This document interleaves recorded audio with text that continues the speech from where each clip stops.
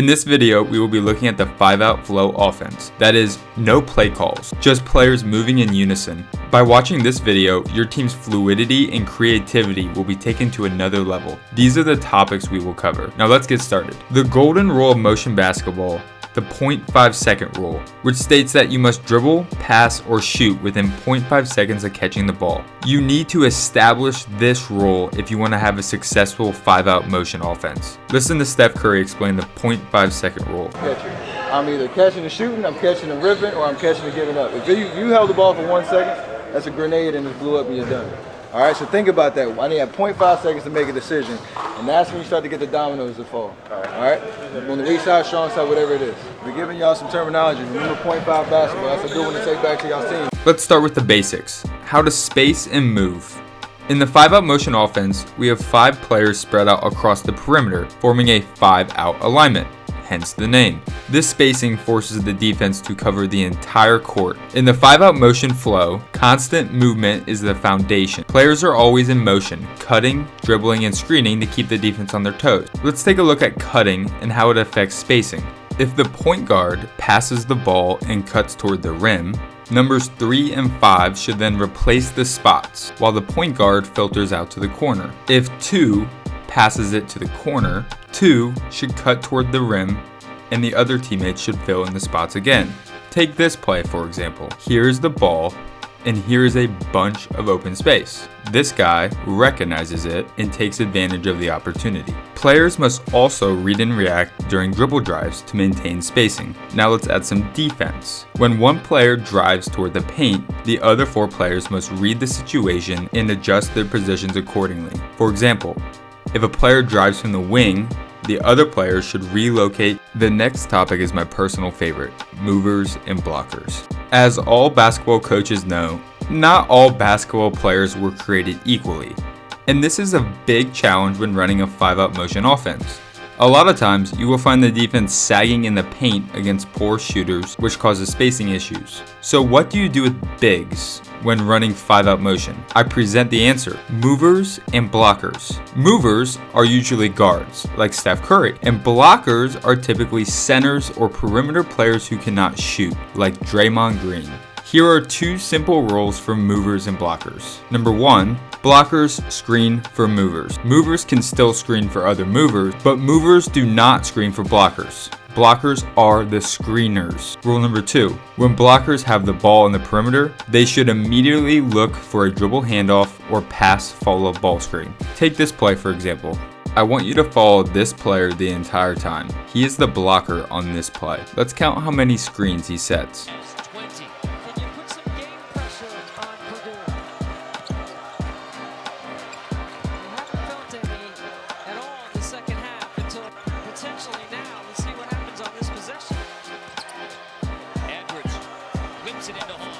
Four screens. Meanwhile, he took 0 dribbles and touched the ball twice and scored. That is how a blocker should play. The Golden State Warriors are the best at using the mover blocker system.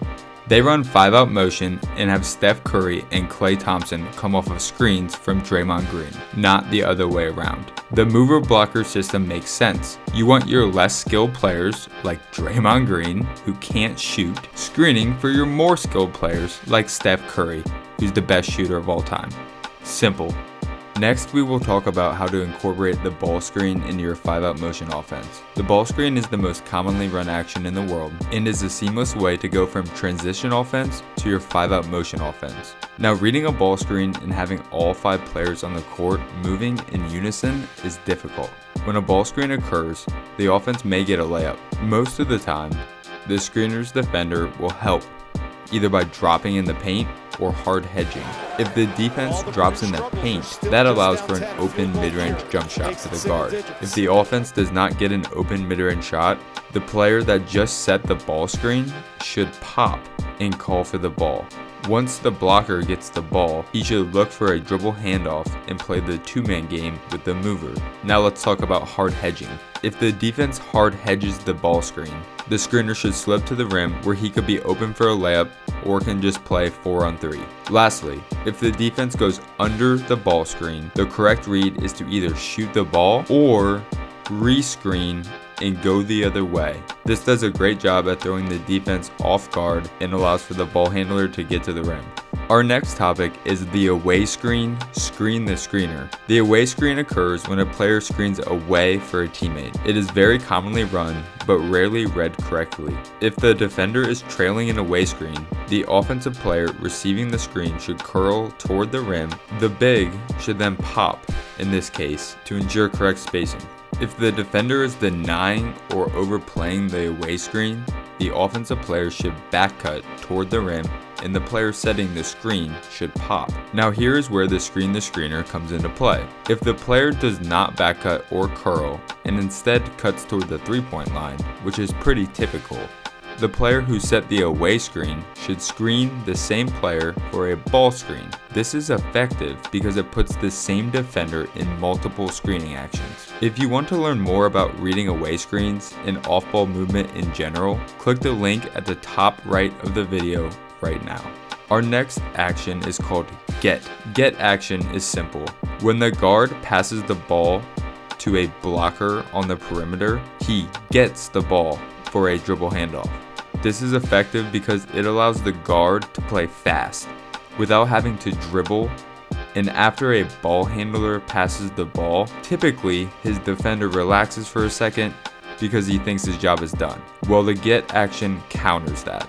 Our last topic is my favorite, and it's called the under series. The under series is not very well known and will take your team's offense from good to great. The under series is run after any guard or mover cuts to the paint. In this scenario, he is under the defense, and thus this is a great time for a down screen. The under series is a great way to use both sides of the floor, as any time a mover cuts through the paint, the other side of the floor should be ready to down screen for the mover. This can occur after a back cut. This could occur after a curl, as you see on the screen, with the Sacramento Kings curling the first away screen, and then that same player receives a pin down screen on the opposite side of the floor. Many of the best offenses in the world utilize this strategy to make their offense flow better and to use both sides of the floor. That brings our 5-out flow offense tutorial to an end. If you like this video, please hit the like button, and if you thought I missed anything, comment below. And as always, get buckets. And the rest of this video is simply beautiful 5-out motion basketball for you to enjoy and learn from, with a surprise at the end.